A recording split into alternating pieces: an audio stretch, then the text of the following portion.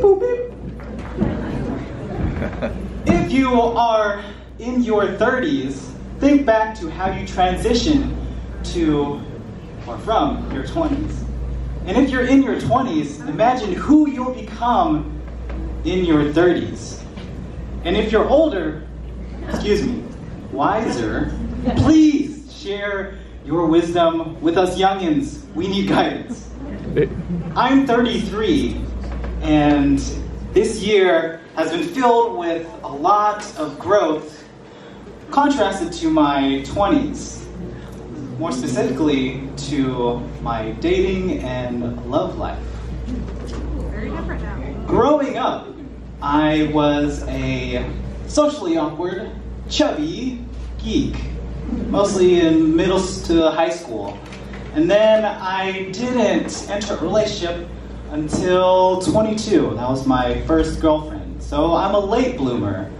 And, well, relationships in the teenage years don't really matter. How meaningful can they be? But anyways, in my childhood, I wasn't shown how to be a man, how to treat and communicate with a woman. My parents divorced when I was 7, and my father was abusive to his girlfriend.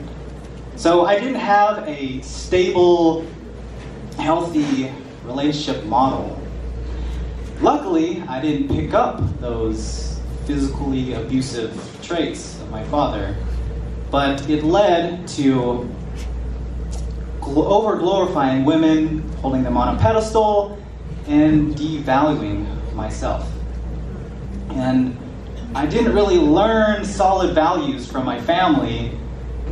Yeah, things were taught like self-responsibility, respect others, but they weren't made consistently clear enough. I lacked foundational values in my 20s, which led to weak relationships with women. I barely could envision my own future, so how can I envision a future with someone else?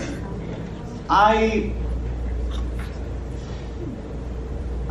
denied myself what I truly desired from not making my values clear to myself.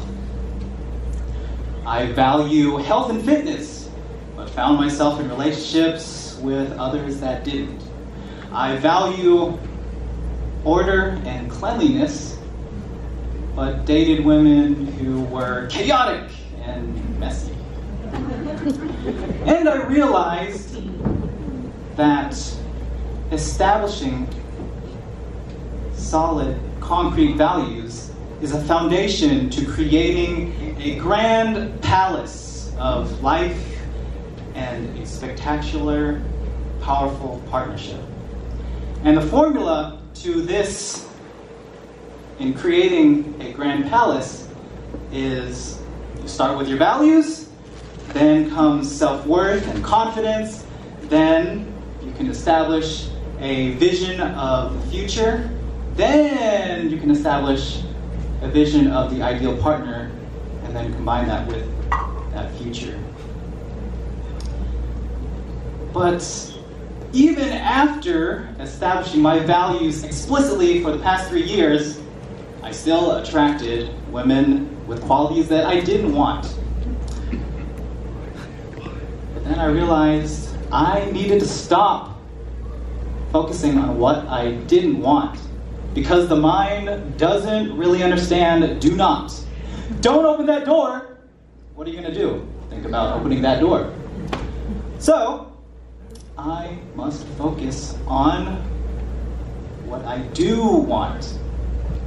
And then the latest lesson that I've learned this year is from a wonderful woman that I had feelings for, but she none for me. However, she drew out creativity and expressions of love.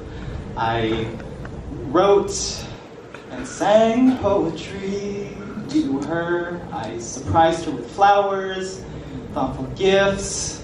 I helped her with errands. I was simply of service to her. I listened. Gentlemen, are you taking notes? Yeah, Nope. write it down. Good job. I learned to be of service to a woman, and I learned about the art of courtship. And a lot of people nowadays are caught up in this culture of instant gratification and don't want to put in the work of pursuing what they truly desire. Swipe left, swipe right, like. But moving forward, I will continue to be intentional. I will focus on what I do want and act through love and service. And I hope to court my ideal partner. And if there's any women out there with a master's degree that is free emotionally and strives to succeed in all areas of life, I would like to get to know you. Yes, I would. Yeah.